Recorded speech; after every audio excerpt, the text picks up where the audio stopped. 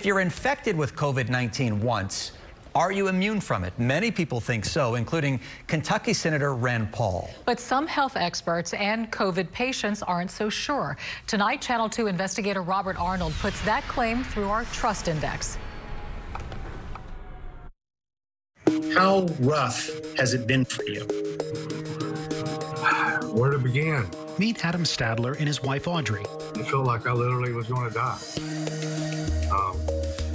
Audrey, she coughed up blood for 14 hours. Adam first got COVID at the end of March. He was treated at United Memorial Medical Center. The first time it was bad, but it was nowhere near the severity that it is now. Adam was released from the hospital in May, even got a nifty certificate to hang on the wall.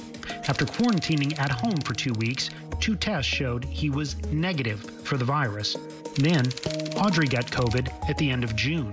Adam felt like, look, you took care of me. I'm not worried. I have antibodies. I've already had this. Except Adam got sick again.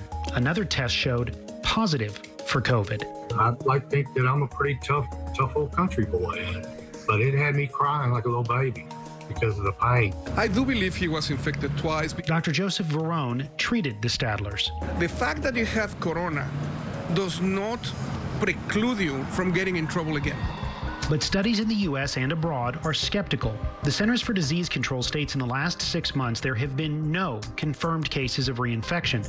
Studies suggest remnants of the virus in a person's system causes false positive results, or viral loads fall low enough to be undetectable, only to resurface later. There's millions of us like me now who are immune. Kentucky Senator and Dr. Rand Paul made bold claims during an interview this month that was uploaded to YouTube. The one way we get immunity is by having more people get it. Researchers and the CDC still don't yet know enough about this virus to validate Paul's claims. We don't have enough data to conclusively say how long somebody might have immunity. Baylor College of Medicine's Dr. Prathit Kulkarni also says researchers still don't know what level of immunity is needed to guard against COVID.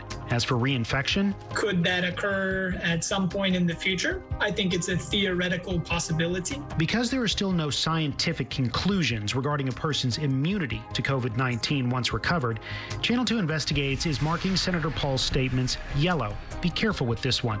The Stadlers certainly are, especially since no one from the health department has called them to discuss Adam's case. You would think they would try to use me as a guinea pig. You know, not that that's what I really want to do, but if I could help the community and help the do something. The CDC reports chances of reinfection are lower in the first 3 months after infection. However, the CDC cautions if a COVID-recovered person starts having new symptoms longer than 3 months after they first got sick, it's a good idea to get retested.